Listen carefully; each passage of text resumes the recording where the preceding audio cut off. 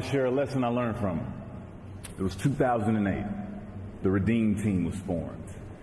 And we were in Vegas for the start of training camp, and we were getting ready for the Olympics in Beijing. We're going to head to Beijing.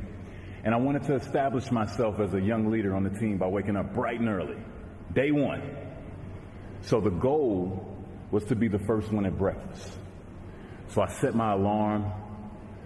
I make sure I'm up by sunrise. I get out of bed. I put on my gear and I head downstairs. But when I get there, Kobe's already there with ice packs on his knees, drenched in sweat. Now, it took me a minute to figure it out, but this guy wasn't only awake before me. He had already worked out. He had just played in the finals days earlier. Meanwhile, I'd been off for months and I was still exhausted. That dedication he had only days after falling short of an NBA championship. That taught me something I've never forgotten. Legends aren't defined by their successes. They're defined by how they bounce back from their failures. And that's what I hope to communicate to anyone watching this, especially the kids. And I was still exhausted. Because in a way, that's the lesson I've been learning my whole life. It's what I was talking to Gino about in high school. It's what I learned from Kobe at the Olympics. It's what Adrian reminded me of after that visit to the doctor.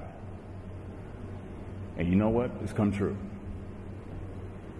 And I'd like to think that all of those tears, for me crying after a pickup game in Hutchins, Texas, at Highland Hills Recreation Center on Saturday, after my dad would pick me up from open gym, the tears on that Laker jersey after the kids made fun of me, the tears on national TV after losing that championship, the tears that came after not being able to play the game anymore. When the doctor told me I would have to choose between risking my life every time I stepped on the court or retiring from the game at age 31.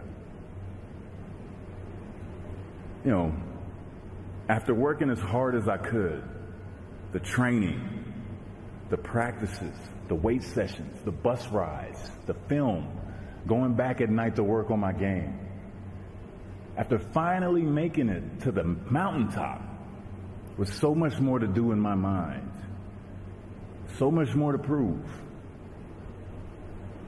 suddenly it all stopped. By now I don't have to tell you that there were plenty of tears that day, and in the days since. But in going through those crossroads, I eventually came to realize that we all have it in our power to make the most out of every day, despite what happens, to turn setbacks into strengths. Because in a way, they weren't endings, they were beginnings. They weren't moments that made me want to stop working.